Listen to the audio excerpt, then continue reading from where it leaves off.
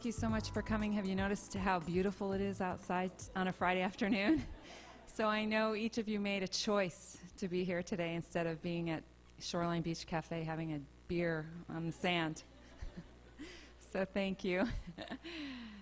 I am delighted to see everybody here today once again on a Friday afternoon, which is when we usually have our Scheinfeld Center events.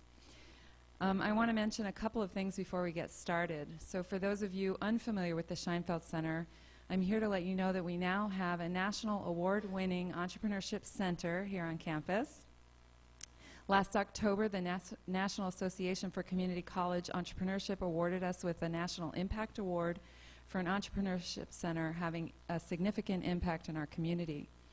We offer a degree program in entrepreneurship and many other exciting activities and programs such as this one today. But there are a couple of activities I'd like to emphasize.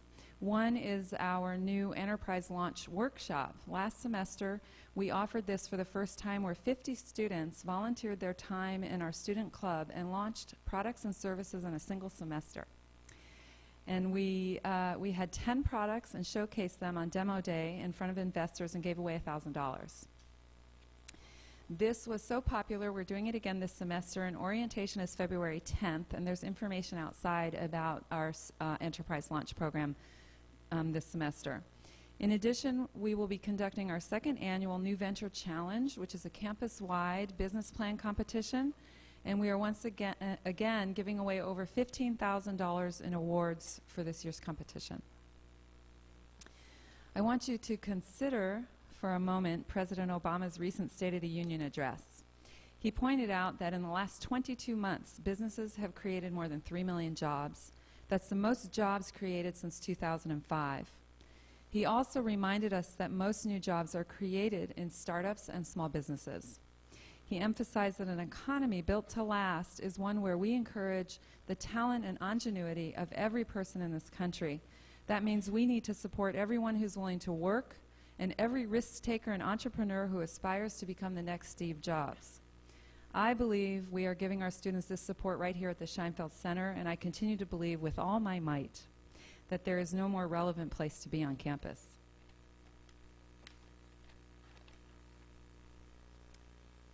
I want to point out that last year the Scheinfeld Center became host to the Small Business Development Center.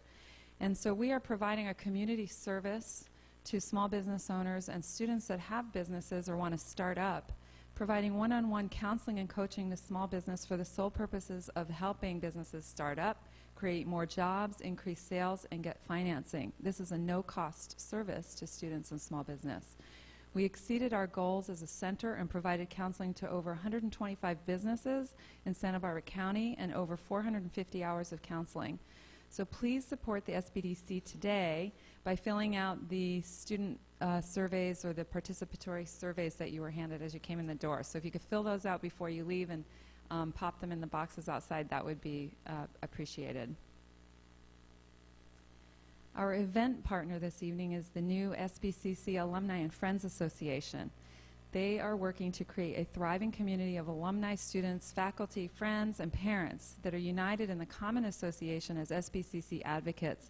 And they intend to create a community that embodies the spirit of SBCC and comprises so many people like Jason Womack, who emphatically share the sentiment that they would not be where they are today without Santa Barbara City College.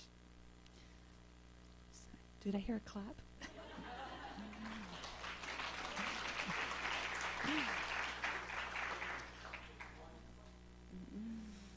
I want to introduce a very vibrant, outgoing, personable, talented, incredibly smart, and an overall likable guy.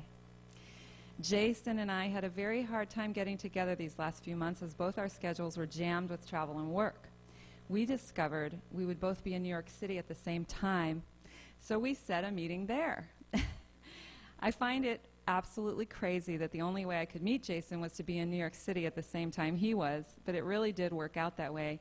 So here we are this past Monday having dinner at one of his favorite restaurants on 50th and Broadway. It's an honor to have Jason Womack here with us today. Jason, an international consultant to Fortune 100 companies, is an expert in how we can make ourselves better performers, and he has a keen ability to ask pointed questions to get you thinking about your own goals. And I'm still contemplating some of the questions he asked me about myself over our dinner. His insight as to how we can better our lives in general and our work lives in particular is so relevant in today's fast-paced, crazy world. Jason's work and his book offers guru-like advice for helping us find that ever-elusive focus and balance in our lives. And I think we're in for a treat this afternoon. Please let's give a warm welcome to Jason Womack.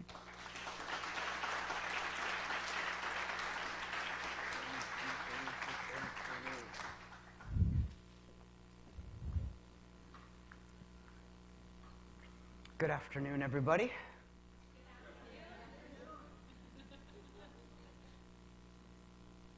Big smile, big smile. Delighted to be back on campus. First got to Santa Barbara City College in 1990, straight out of high school, one of those stories. Who came straight to City out of high school? This was the next stop for you. So welcome. So many amazing things are going to happen here. What I thought I would do is give you a little bit about, am I okay, Gary? I'll keep on talking. Give you a little bit of background, as most people on this side of the stage would do. The real focus that I'd like to get to is, everyone check your clocks, your watches, your phones. By about 5:10, I would love to start up a Q&A, some kind of a dialogue back and forth.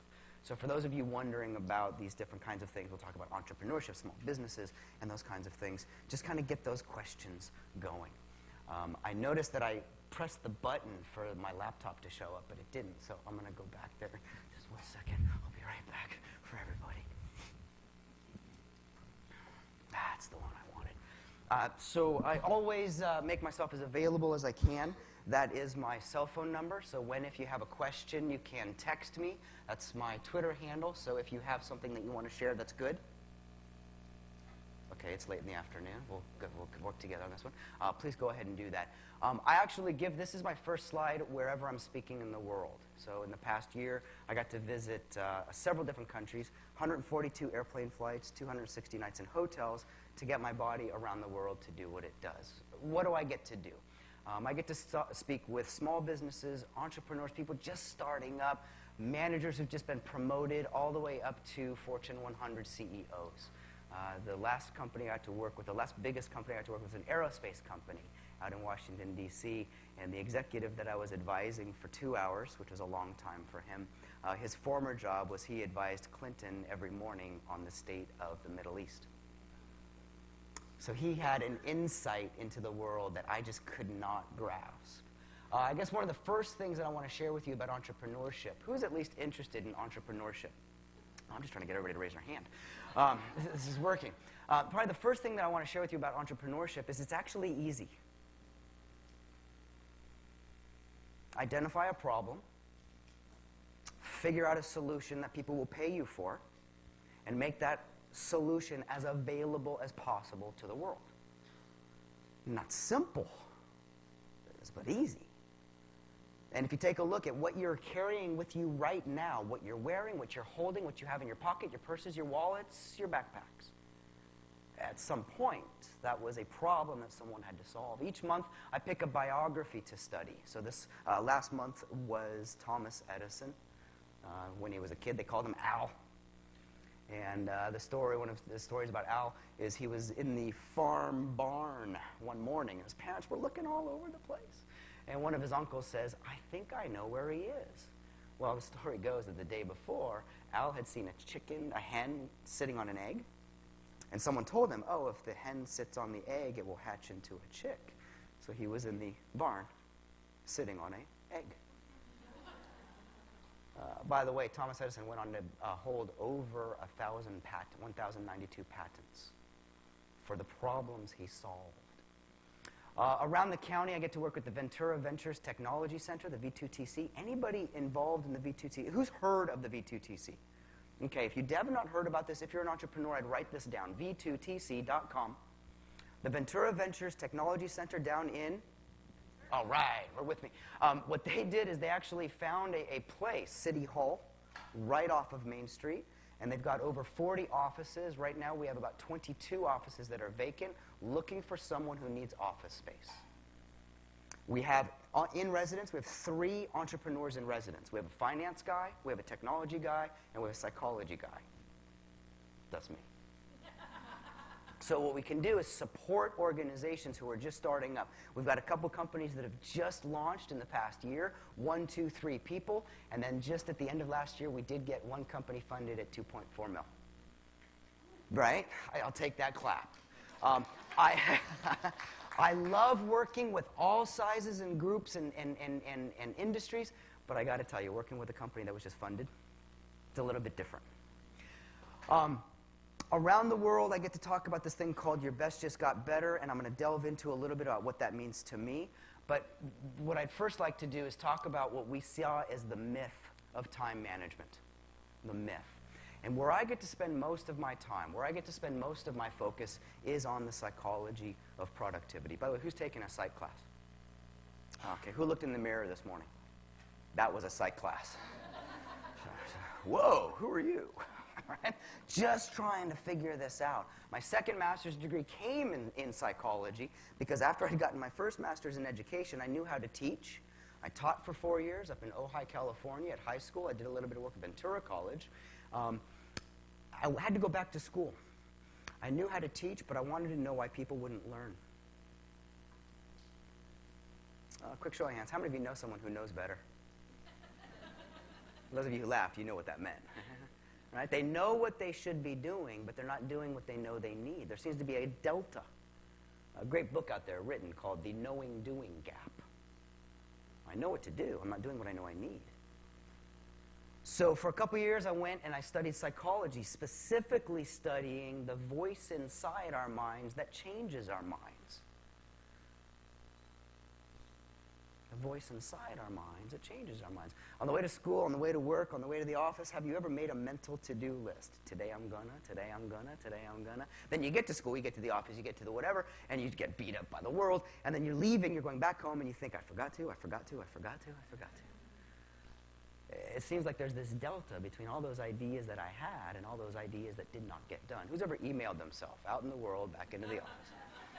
Now, some of us in the room, we're old enough to remember. How many remember calling your own voicemail? Right, they're all going, you did what? Let me just tell you, there was a time before email, imagine that, where we were at home and we had an idea about work the next day. So what did we do? We picked up the phone, we called our own voicemail, dumped a message in there, had dinner, went to sleep, got in the car, drove to work the next morning, got into the office, see the blinking light, and you think, oh, somebody called. The psychology of productivity is the study of the self in an engaged environment. The next thing that I study, my next profession, is then sociology. I have an idea, you have an idea, we need to meet with ideas. Right? Who's ever had the feeling they miscommunicated with somebody? Who's ever been in a miscommunication, realizing you're miscommunicating, but you still can't get out? Any guys in the room ever been in a miscommunication, knew you were wrong, and couldn't get out? It's like, dang, I know I'm wrong, but I can't admit I'm wrong. I've found that people approach the world in one of two ways. I have a whole group of people that approach the world from a noun orientation. Who opens up their email, closes the email, marks the email unread. I'll come back to you later. Okay? That's the indicator that I need to do something about that. Who makes a to-do list? Who's ever rewritten that to-do list? My rewriters of to-do lists tend to be noun-oriented productivity focusers. You write down a person's name, you write down an event, you write down a situation, you write down some circumstance. Right? How many of you open up an email, you know you have to take an action on that email. That email is out of the inbox, and there's a to-do written down somewhere. There's a note on your calendar. There's something added to the to-do list. Got to be a couple of you. My verb-oriented. And by the way, when I get to work with someone, one of the first things I do is I say, glance through your old notebook. How many of you attend meetings or classes and you write notes down while you're? Right? Does anybody write in the margin of those notes? Anybody write in the margin? What goes in the margin? Somebody help me out. What goes in the margin? To-dos. And those of you who make to-dos in the margin, how do you mark the to-dos? Arrow, star, a little box, usually initials. I know people who travel with a highlighter and they'll highlight the to-do. Now, by the way, I hope what you're getting away from this one right here is my psychological, my psychographic approach to productivity may be different than my colleague. My colleague may be a verb-oriented action list maker. I may be a noun-oriented visionary. By the way, let me see if I can give this to you an example. Let's say I'm in the office, I'm on working at my desk, the phone rings, ring, ring, I answer hello, and someone says, hi, is this Jason? Yes, it is.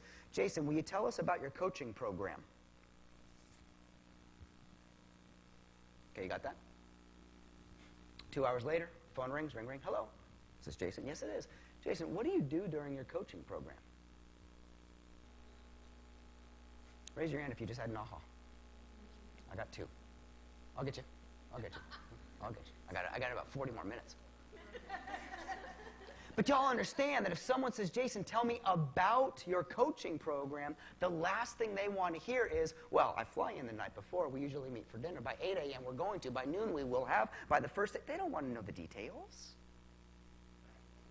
A noun-oriented approach wants to know the vision. They want to know the design. They want to know the, if you're from Canada, process. Versus that client, that colleague, that vendor, Jason, what do you do during the coaching program? I have to be careful of painting too broad a picture. They want to know the actions, the tasks, what they're going to delegate and how to follow up. Just that one right there may have been worth coming to this class. Why? Because you might have a professor who's your opposite. Oh, by the way, here's how it sounds. I thought you meant versus I thought we should have. I love the verbal. Woohoo! Now, by the way, I've been alluding to this the whole conversation so far, but then there's this third category. And by the way, a piece of paper and a pen, that's probably the most strong technology I've ever known. I have an idea, I can write it down, come back to you later. All right? The first social media platform that I was ever on, email. Email. Status update. 5 of my friends, I'm going out this weekend, who wants to come? And each next social media, who's on Pinterest? Okay, is this surprising you like it's surprising me? Where'd it come from? I did not see that coming. The technology that's connecting the sociology, by the way, how the invisible affects the visible, will make me think different.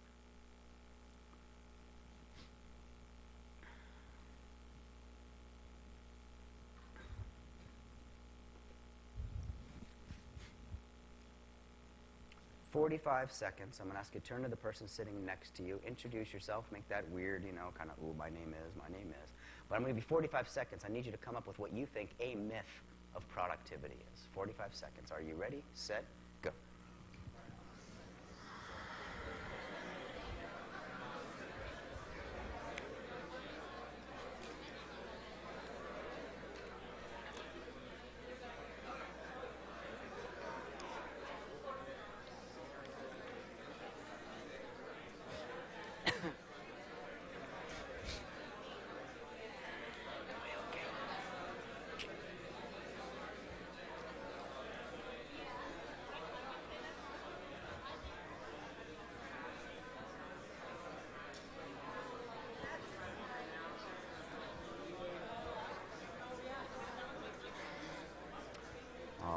Let me ask you to clap one time if you can hear me. Clap one time if you can hear me. Clap twice if you can hear me. Clap 3 times if you can hear me. So the myth of productivity. All right. What is that? And I'm hoping that you came up. Oh, by the way, how many of you met someone, introduced yourself? How many of you talked to someone that you'd never talked to in your life before? Okay, do more of that. Do more of that. Your work, your world, your life, everything about you will change in the next 60 months based on who you'll take a risk and introduce yourself to.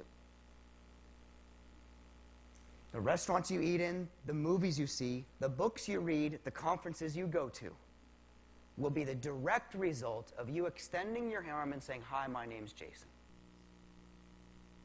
Now, for those of you who think this is a little stalkerish, I've been accused of that before. Jason, are you one of those guys who stands in line at Starbucks waiting for someone to make eye contact? Let me see if I can, I always leave breadcrumbs along the way that I usually try and pick up on the end. So, told you pretty early on, entrepreneurship is pretty easy. All you have to do is find a problem. So let me just connect a couple of things here, right? If I find a problem that I don't know the solution to, and if my next 60 months are going to change based on who I spend my time with, then here's the question I hope you'll write down and practice for the rest of your life.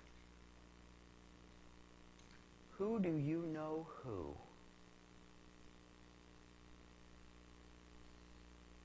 Who do you know who has fill in the blank? Who do you know who does fill in the blank? Who do you know who is fill in that blank? And you can use this over and over and over again. I'm using my social network. By the way, chapter 5 of my book, and I hope my book comes out actually next Tuesday. Advanced copies are available tonight, and I hope you all get copies in triplicate for you and your friends. At any rate, chapter 5 is called Improvement and Your Social Network. Not your social media network, your social network.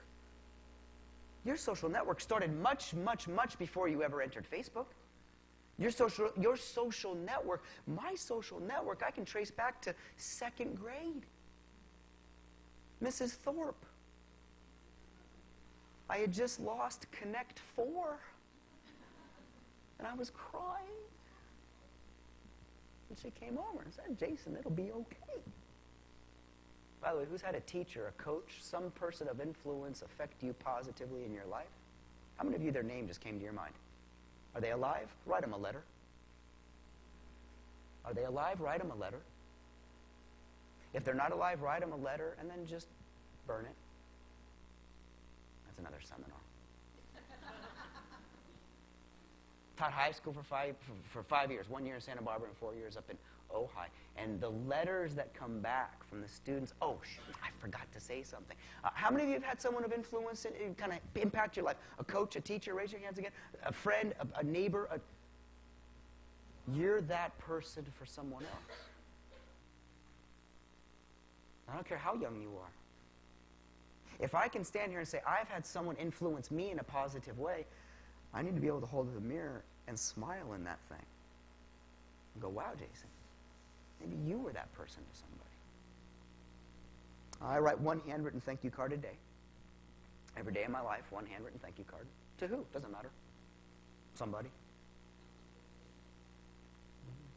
7 a week. I get through about 40 a month, my wife has tracked. Jason, you need more stamps? I need more stamps.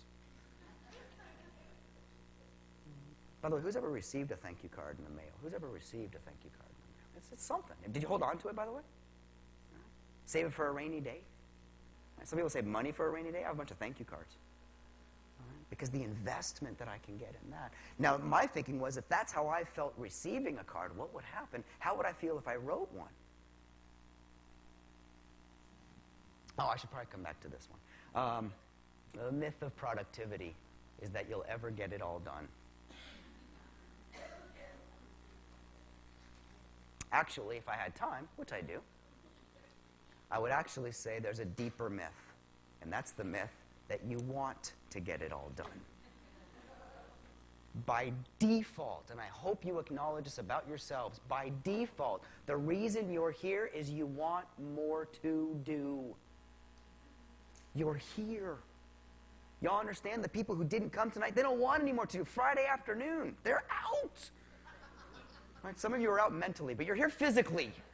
Right? You're here with me right now. And what I know about the people that I get to spend my life with, the people who inspire me the most, they are the ones willing to find an open block of time and see how to fill it. But here's the catch. We can fill it with busy or busyness. That's the other way of saying business. Who's ever had a day where they were really, really, really busy? Ever had a day where you were really busy? You get to the day, oh my gosh, I didn't have enough time today. I was really busy. Who's ever had one of these days? And then you think, what did I do? The time went by. And so one of the things that I work on my clients with, and you remember we got the psychology, sociology, technology of a productive day, is I'm always working with my clients to create some kind of a dashboard, some kind of a place they can come back to that reminds them of what are the most important things, the MITs I call those. By the way, who's ever had a class or a meeting get canceled? Who's ever had a class or a meeting, last minute had a class or you get to the, oh man, it's been canceled, right? There are three things that happen when a meeting or a class get canceled. In this order, three things that happen. If I watched you, these three things happen. First one, you'd go, meeting's canceled.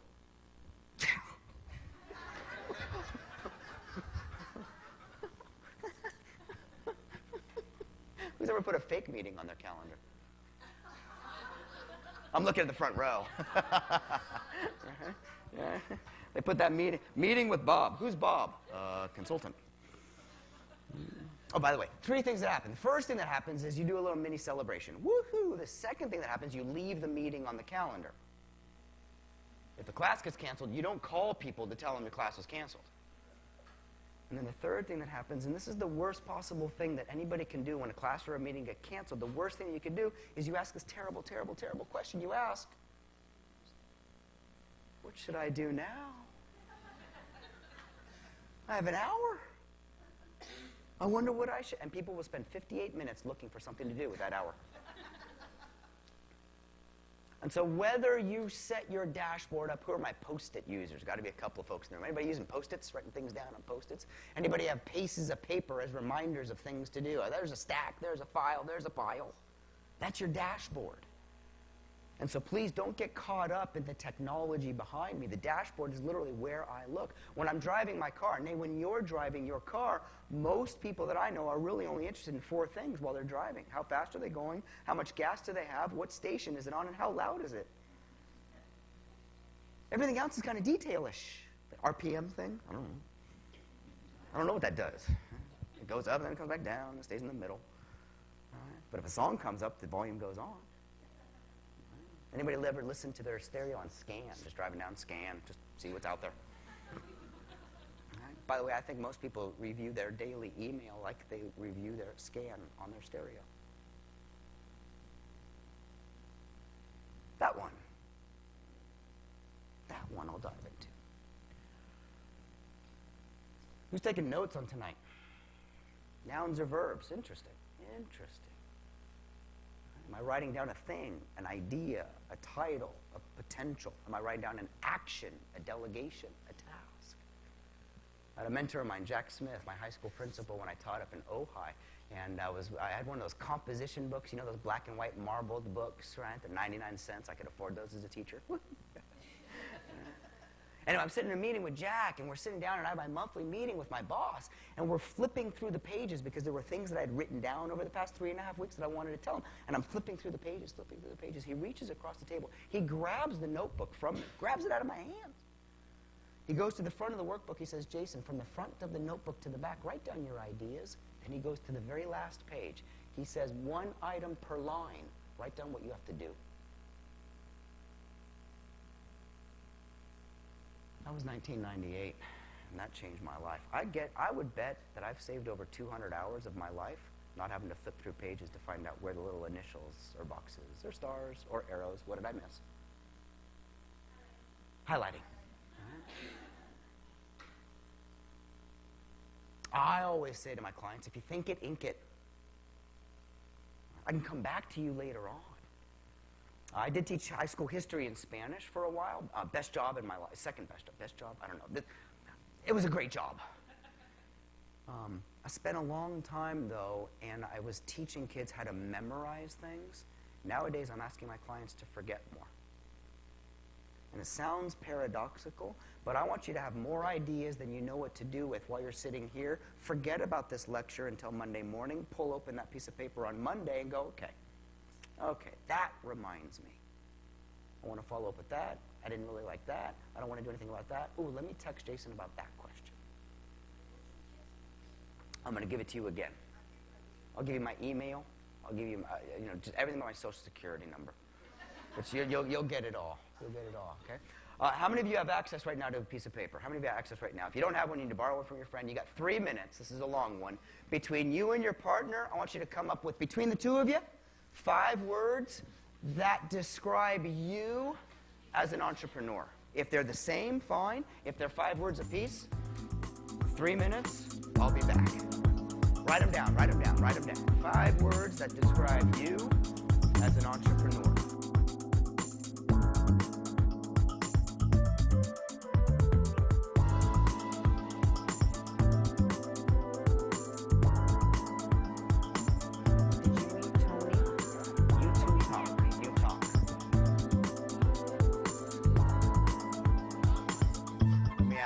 Slowly wrap that to a close.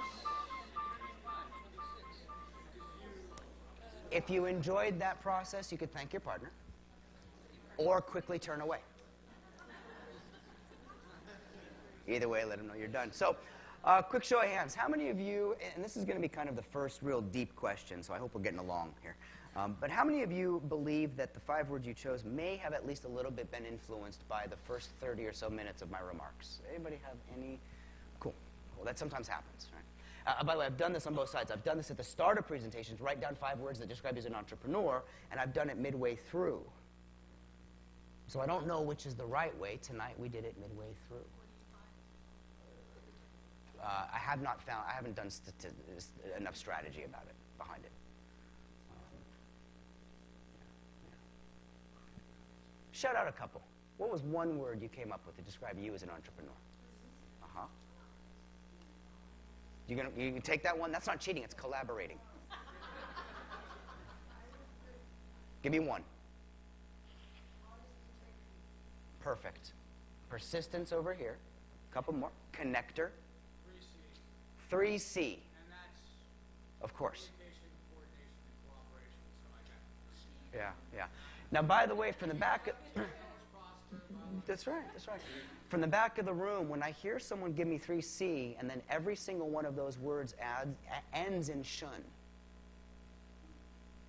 I'm building a psychographic of how to communicate with that person. Action-oriented. Now, it's not that we're one or the other. It's like a car battery. You need plus and minus on both sides. If you take one of those off, the battery won't work. But we lean one side toward another. And if I know that as a noun-oriented guy, if I can associate, sit down with, and work with someone who attacks things from a verb orientation, we can keep on going.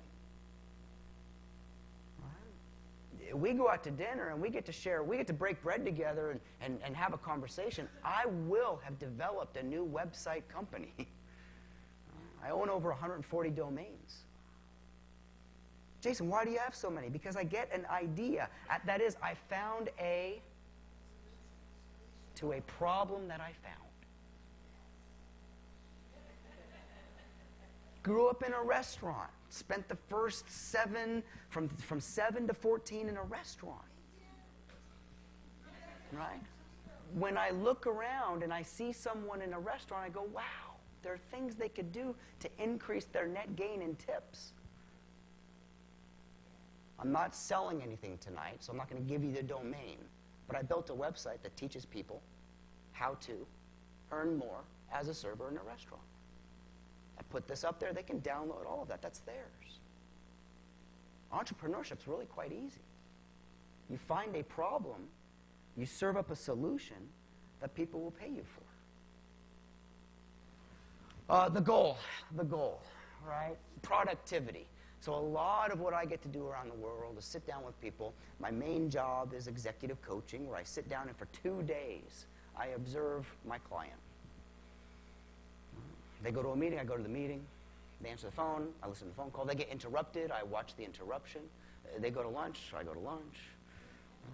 They want to bring me home, there's an extra charge.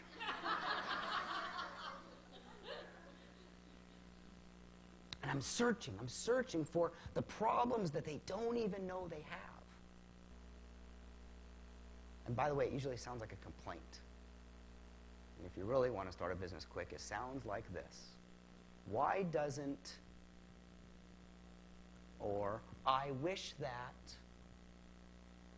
and whenever someone says, why doesn't it just, I wish that, I stand up and go, is there something there to serve up to people? there something that I could provide that we could engage in a conversation? Let me go through these really quick. I know I want to get some. Do you have some questions already? Just give me a nod or a nod. We can talk some more, and then I'll build some questions. So we got one coming. 4 limited resources. Again, this is where I get to spend my life. At the end of the day, a week, a year, or a career, when people look back and they say, oh, I didn't get to do everything I wanted to do, I didn't have enough, and that's the one that I want to get rid of. There are 4 things that come together that make for you having a more productive weekend this weekend. Now, some of you are going to say, but Jason, I don't want to work this weekend on that stuff, but you want to work on that stuff. Anyone ever heard someone say, I wish I just had time to do nothing? Have you heard someone say this? The next time they say that to them, just call them out. You're lying.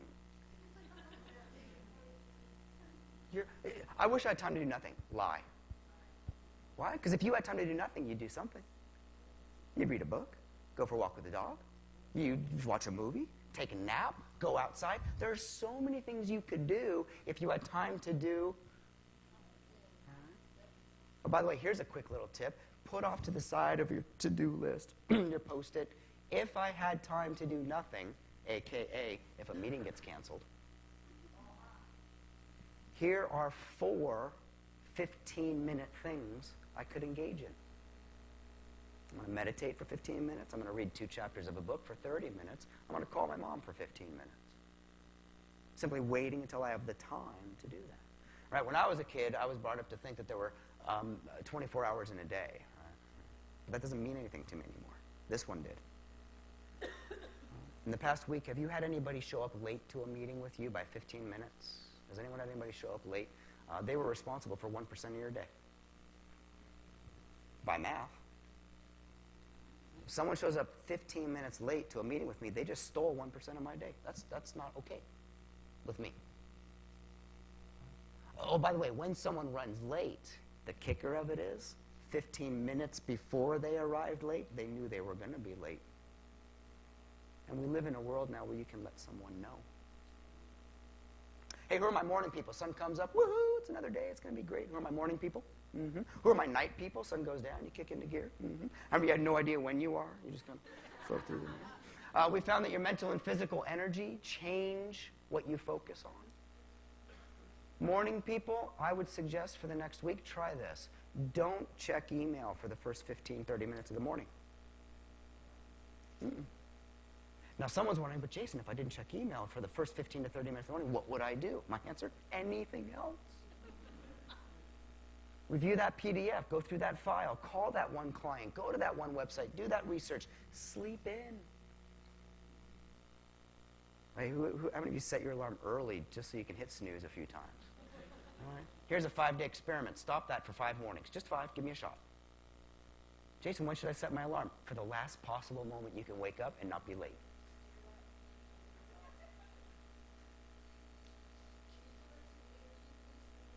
I'm going to put this entire slideshow online. Would that be better?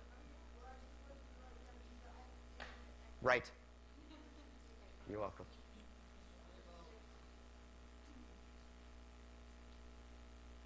Who has access to a digital camera? Yeah. If you have access to a digital camera, you've probably taken a picture where the autofocus ran for you. Autofocus fascinates me. Fascinates me. In the workplace, what if I had an autofocus tool at work? Actually, you know what's more fascinating to me? You know what I want to invent? And I need some help with this? I want a technology that acts as an auto blur. Think about it. Think about it. 11:45 on a Thursday, an email comes in that I do not need to do anything about till Friday afternoon. Wouldn't it be cool if that was just blurred? We're close. We're close, by the way. Siri's on track for these kinds of things. But remember that whole thing I said about the next 60 months, the vacations you take, the restaurants you eat in, the books you read, and where you go will be affected by your social network? Not your social media network. Your friends, your colleagues, your professors. That's what I think about when I think of focus.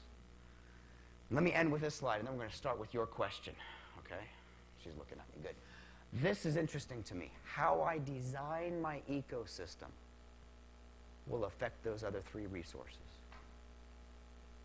How many have an office or a desk space? How many have a backpack? How many have a wallet or a purse that you think should be different and have something different and look different? I wish it would just. Colin, who has a house or apartment that talks to you? You walk in, the floor goes, clean me, clean me. The wall says, fix me, fix me. Paint me, paint me. So if I could leave you with a couple of thoughts, we're going to break into some Q&A. If I could leave you with a couple of thoughts. Entrepreneurship is easy, not simple.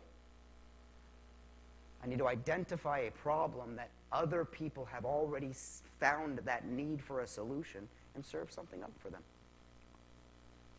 I need to engage with people and meet them where they are. Oh, you're a visionary. Let me paint a picture of where we're going. Oh, you're an action-oriented person. Let me tell you what we could do. There's 4 limited resources that I have to manage in a day. And they don't go linearly, I don't think. But how I use my time and where I put my energy and what I decide to focus on or blur is extremely relative to the environment or ecosystem that I'll spend my time in. So we're holding applause. We're going to go straight into Q&A, and I've got until 5:30, correct? So you're going to run a mic for me? Yeah. Great. And then whoever's next, if you want to wrap around maybe or go to the end so we can get you a mic. So quick, is this on? Yes. Okay. Quick question is, you had on one of your slides, and you spoke about observing your CEOs for 2 days and seeing where their problems are, as well as seeing where they are most efficient and what's the biggest sucker of their time. If you could touch upon maybe some of the things that you see that are quick things, besides not looking at our email for the first 15 minutes, that you see people could be more efficient and use their time more wisely and have less distractions, that'd be great.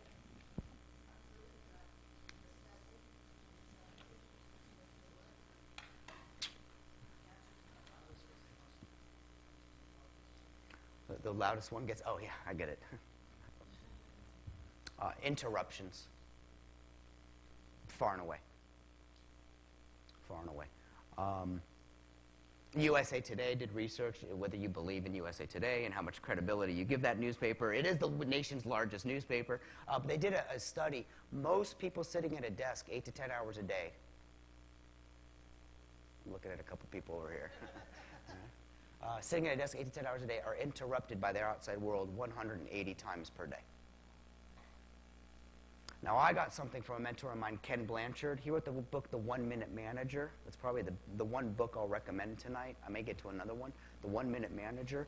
He recommended a process that I call now 3 or more. And essentially what I'm doing is I'm banking. So if I think of you and something to tell you, I'm going to hold on to that until I've built up a bank of 3 or more. Now, if you play this out, if I think of 3 or more things, and you think of 3 or more things, and I walk into your space and I say, hey, do you have a, oh, by the way, what do people always ask for? Do you have a, yeah, they never want a minute. They never want a minute. Actually, I should give you these quick 2 tips right away. When you need something from someone, you're going to call them on the 53. I call you on 953, 253, 453. And when you answer the phone, I say, hey, it's 9:53. I have a 10 o'clock. Do you have a few minutes?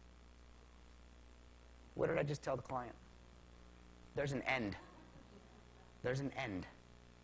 I'm going to get out now that I've gotten in. If the conversation goes, I have that out.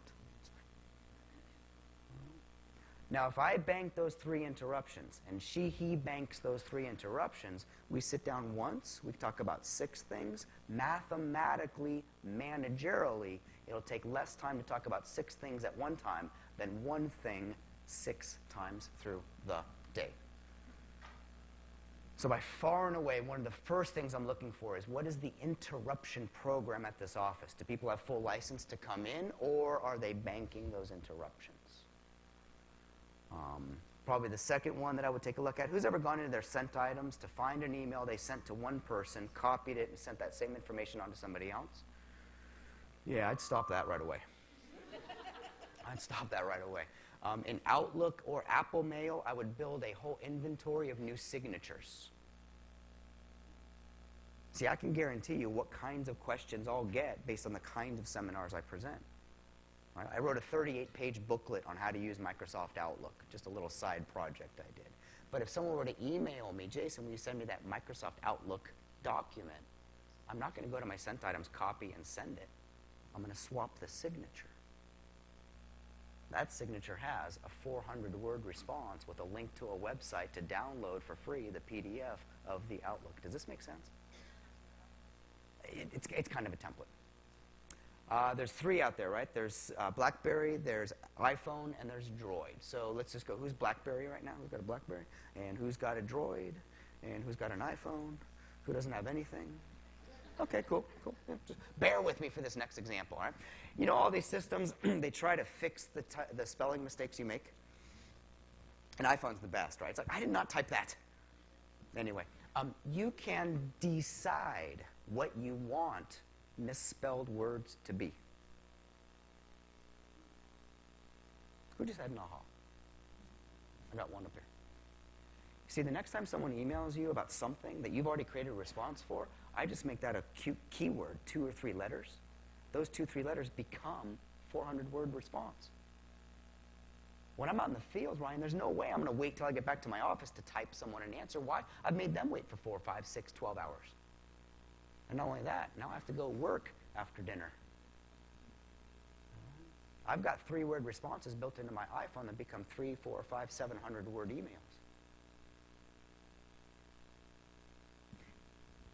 Those drop at least a couple of ideas into your little garden.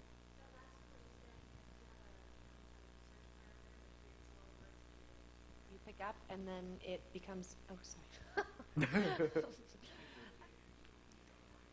Oh, okay. So on your 2 or 3 email, are those a search that then created automatic response? So my YouTube channel, youtube.com/JasonWomack, I've got videos on how to build signatures, BlackBerry auto text, iPhone shortcuts, and it'll show you out there. You're close. Okay. Entrepreneurship, innovation, development. She's going to run you a mic, so if you'll stand up, let her know where to run to. Oh, I totally lied, brother. I'm going to get you before you leave. Yo. Hey, you said you had something like 100-something domains? Yes. Yeah, I was wondering how many of those are active, how many of those, what's your profit from all those, and what's your salary, or how much money did you make?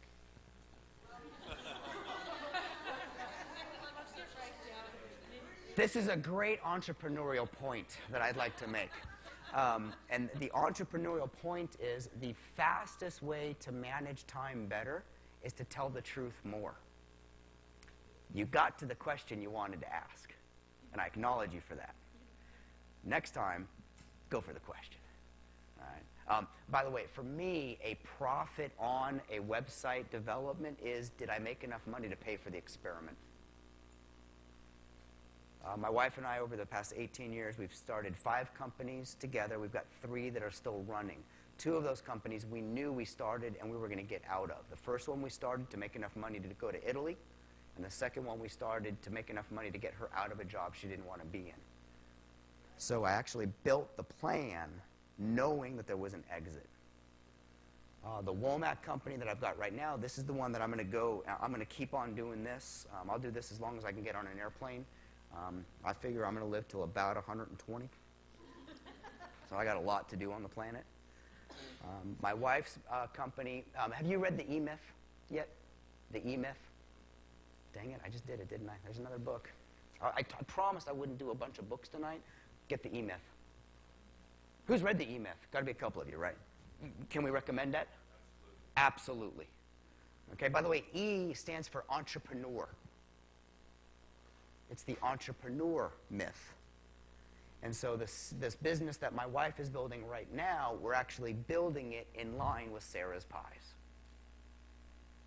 And when you read the book, you'll know what I mean. 1 and then 2. Hi, Stuart Sterling. Thank you for your time. 2-part question. When I have an idea for a solution to a problem, how do I figure out exactly what I need to launch it as far as capital? And then also, second part, how do I protect my idea? Those are good. Give them a round of applause. Those. Stuart, I'm going to address the second one first. Call someone at the V2TC or at an incubator here. My recommendation would be Mike Lewis up here in Santa Barbara. He will point you in a direction of that second one. Okay, please. Contact the Scheinfeld Center for Entrepreneurship, and she's raising her hand right there. That's okay, perfect. The first one is, and I would say, by the way, is it a product or a service that you're launching? Service. So, phew, that was easy. Write more. As crazy as it sounds, the business that I'm running right now that I started in 2007 started with 4 letters to the editor I wrote to the Los Angeles Times. In 9 weeks, they published 4 articles that I had written about the state of education in California and what I was teaching the kids versus what I believed the kids should be learning. For the second half of this room, this won't mean as much as it will for this half of the room, but if you think about this one, students entering kindergarten this year are retiring in 2072. Okay, I can't imagine what's coming next year, let alone 2072. I mean, if we could go out and get a cup of coffee or a beer and you could tell me what the iPhone 6 will do, I'd give you a lot of money. If you could tell me what the iPhone 6, because the iPhone 6 is around the corner, 2072. So that, to me, Stuart, is what I think of when I hear your questions. And because it's a service, it means you're going to have an educational component to that, what you're providing. Let me give you a name, Joe Polish, like shoe polish, Joe Polish. He's probably the king of marketing, services, and ideas. And if you contact him, just say that I recommended you contact him. You betcha. I think there was a hand in the middle, and we're going to make this the last formal question. And then I don't have to be anywhere. I'm going to Kansas Monday, so we can hang. I actually have 2 questions. Is that okay? Okay. The first one is back to the domains for a second. How did you start with your domains? Like, was it where you got an idea and you thought, hey, some other guy might buy this, so let me buy it up right now and sell it to the highest bidder? No. Okay. So can I take that first one, then we'll get to the second one? Yeah. Or do you want to ask me the second one and I have to remember it? No. The first Go one? ahead. It's okay, I got you. Okay. Essentially, for me, it was to buy a domain right now is about $10. So if I can go out and have an idea, and then I go home and I spend $10, and I can put something up that would be of service to people, that maybe they would download a book, download a PDF, download something. So it's not just a domain name you're buying, you're also working on the website itself, so it's not just a name. Exactly. Okay. And to piggyback on that, a lot of those domains are pointers. So I'll buy a domain over here.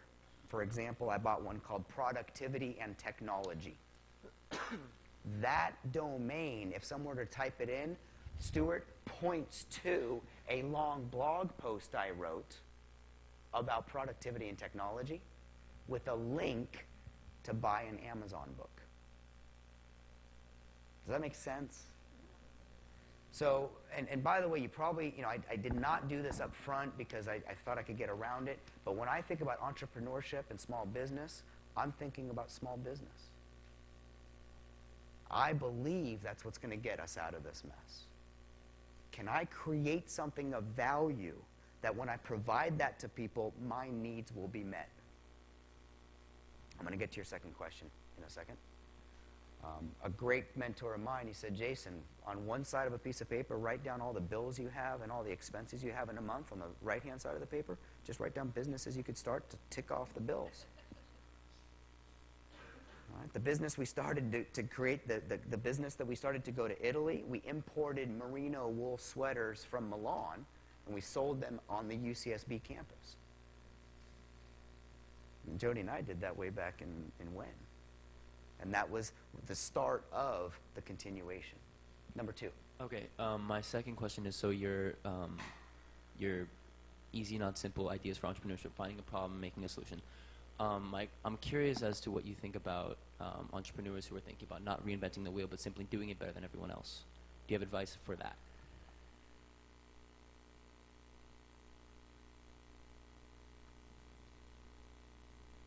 What I heard in my head was that Ecclesiastes quote, "There's nothing new under the sun." That's what I heard in my head when you asked me that question. The title of my book is "Your Best Just Got Better." So if in 18 months I can be better then than I was today, by my own definition, and like we did earlier, your definition of the word entrepreneur may have been different than your colleague's different definition of entrepreneur. Your definition of what's better may be different than someone else's definition of what's better. So I don't really have an off-the-cuff answer for that one. Email me. Okay. Melissa, I think for time's sake, I mean, I can keep on going, but they signed up to be here from 4:30 to 5:30. So do you want to come back down carefully? And Right. yeah. Watch those chords. Hey, can we do a round of applause for Melissa for putting this together?